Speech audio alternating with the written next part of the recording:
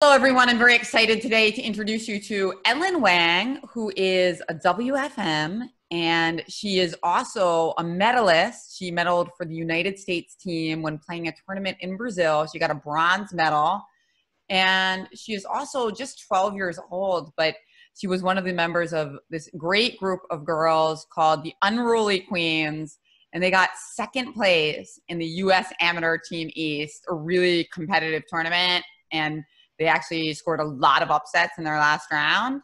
So also something that's really relevant, especially to the topic today, is that Ellen and her friends from Unruly Queens organized a blitz chess tournament on chess.com a week ago that raised thousands of dollars for COVID-19 relief. So Ellen, I'm very excited to have you here to say hello to everybody and also to show us this awesome fragment from one of your games. Yeah, so thank you, Jennifer. And as Jennifer said, I'm WFM Ellen Wang, and I was part of the Unruly Queens U.S. Amateur Team East team, and we got second place overall, as well as the top New York State team, the top Scholastic team, and also the top female team. And it was also like an unprecedented finish by an all-girls team, because an all-girls team has never finished so high in the standings at the U.S. Amateur Team East. So we were really proud of that, and we were hoping that we could inspire young girls to play chess all over the world, because chess is really just an incredible game that, you know, you can make new friends, you could connect with other people, and there's just so many things that are so fun about it, and you get to learn so much from it. So I'm going to be showing a game from the World Cadet Chess Championship in 2017. So this was the tournament that I won bronze at, and this was one of the key rounds where I played a very tough opponent from Vietnam, and it was a really crucial game.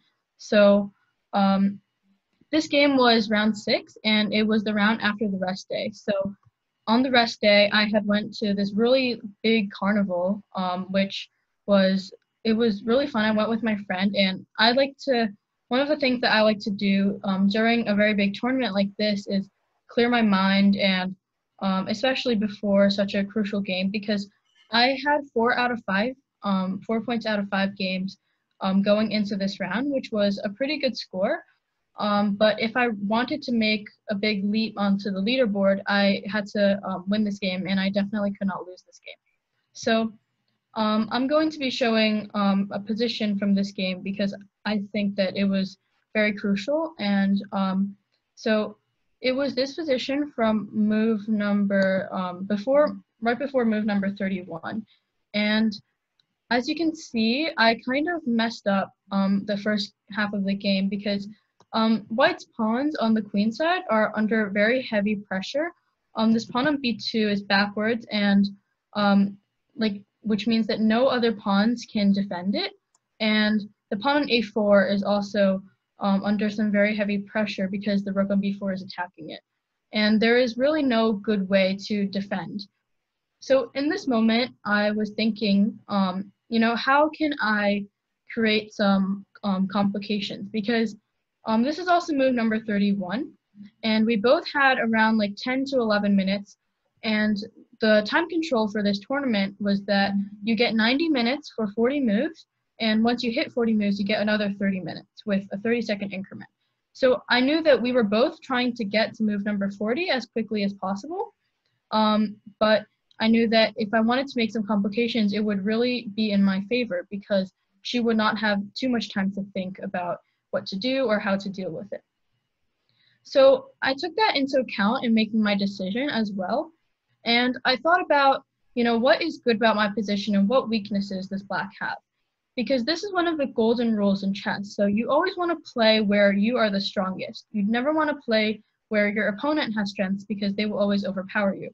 So here you can see that almost all of black's pieces are on the queen side, the queen and the 2 rooks, and only the black bishop is on the king side defending. And you can see that this g6 square, if my queen could land on this g6 square, then I will definitely be maybe even winning, because the king would be forced to move out, and then the h6 pawn would fall. and only the f7 pawn is defending this g6 square right now. So I was thinking, you know, if I could get my queen to g6, that would just be amazing, because I think I'm losing in this position, and if I could somehow get this, then that would be a big turnaround in the game. So I started thinking in this position how I could create some complications on the king side. And then I came up with a move that immediately when I saw this move, I was like, oh, this move, it has to be correct, because, you know, it just has so many strong points, and considering the situation, my opponent would not have too much time to think. So the move that I played in this position was the move rook to e6. When we first look at this move, it's not so obvious, because we see that the pawn on f7 is defending this e6 square, and the first thing we should ask ourselves is, what happens if black just takes the rook? So if black takes the rook, this is where the key g6 square comes into play, because the queen can go to g6, and the king is forced to move to either f8 or to h8. So first we'll look at what happens if the king goes to f8. So now we can play this move d takes e6, and we can see that there is just no way to stop queen f7 checkmate. And you see that this dark squared bishop on f6 just can do nothing to defend, because it's a dark squared bishop, and we are attacking on the light squares. So none of these pieces on the queen side can help either, because black is just too slow. So that's why black cannot play king to f8 if f takes e6 were to happen. So now we'll go back to the position where after white played queen g6, and let's talk about what happens if black plays king to h8. So after king to h8, we're going to play queen takes h6, check, and black is forced to play king to g8. So here there is no way for white to checkmate, but I can just go back to g6. And black cannot play bishop to g7 to defend because of the move h6. And we see that this bishop is pinned, and whenever we have a pinned piece, we want to put extra pressure on it. And a pawn is the perfect attacker, because there is nothing that has less value than a pawn. But in this case, black just cannot defend, because we see that if the queen tries to defend the bishop via queen d4, then the rook can just take the queen, and there's still no way to stop queen takes g7, which is checkmate. So bishop g7 cannot be played. So after queen to g6 check, black still cannot go king f8 because of d takes e6, and f7 is still undefended. So queen to g6, black would be forced to go back king h8, and then I would go back queen h6, and this will eventually lead to a threefold repetition draw. And a draw was a pretty good result for me, because I knew that, you know, if I had passively defended and tried to hold my queen side together, I would just lose pawns, likely the b2 pawn and the a4 pawn, and I would just lose the game. So I thought that a draw is a pretty good result. And so my opponent did not end up playing f takes e6 for this reason. And after rook e6, the computer says that rook d4 is still winning for black, but this is not an easy move to find, especially under the psychological the psychological pressure after seeing your opponent play a move like rook e6, which she definitely did not consider, because I saw her face just like drop, and because I knew that we were both thinking that, you know, I was doomed and I would not be able to save this game. But after rook e6, the psychological pressure just she just cracked, and I don't blame her, because I know that, you know, if I had been in this situation, I definitely would have cracked too, because seeing your opponent play just slam down rook e6 is just, it's really hard to see, and you're just thinking, you know, how do I save my position? So she definitely did not want a draw with f takes e6 because of the pressure here on the queen side. So she played the move bishop takes b2, taking the pawn. So here I had seen this move after I played rook e6, and I had prepared for this move. So now we have another tactic. So I played the move rook takes h6. And we see that this is also not an obvious move to see, because the king is just defending the h6 square.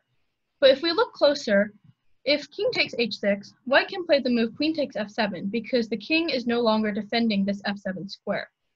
And black just again, has no way to defend against checkmate on g6, because this dark squared bishop, which is the only defender of black's kingside, just cannot do anything because bishops only move along one color, and I am attacking along the light squares.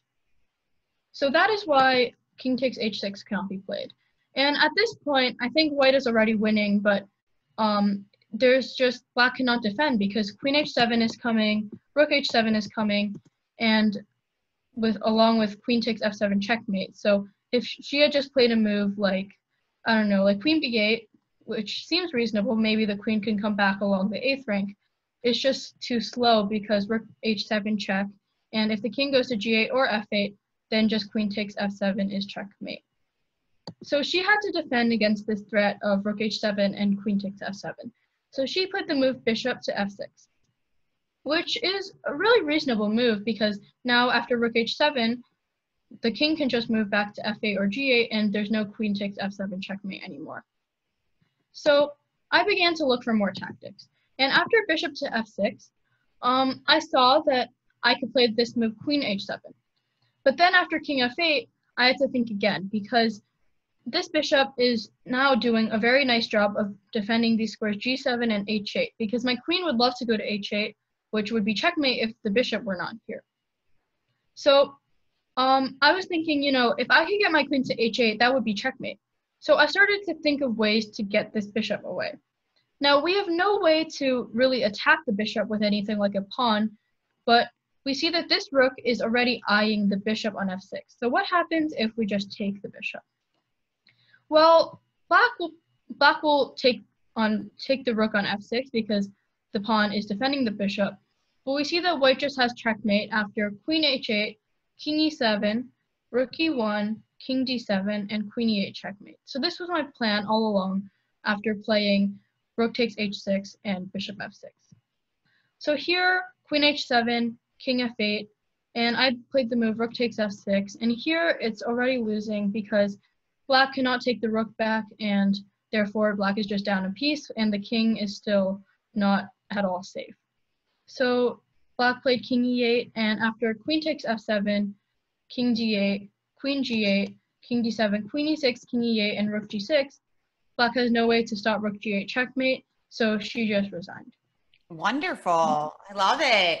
Great fragment. This is such a perfect pick, Ellen. Yeah, fantastic. And I like the defensive move, rook d4 too. So hard to see. But I think that it's just a really great example of being tricky and resilient even when you're not in a great position.